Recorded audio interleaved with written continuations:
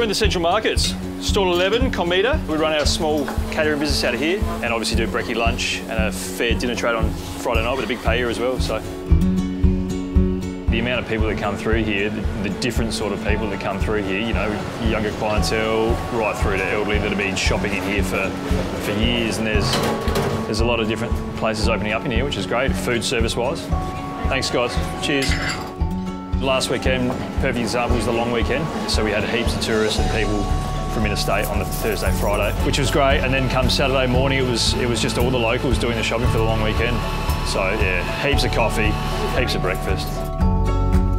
We get all of our meat from Feast, Fine Foods, and then all of our seafood is just from over there, from Angela. So it's, yeah, you work closely with each other and you support each other. You know, they're communicating with their customers and obviously telling their customers that we're here and what sort of different cuts and stuff that we use, which is good. Same with these guys over there. So just sending customers just to and from each supplier, I guess.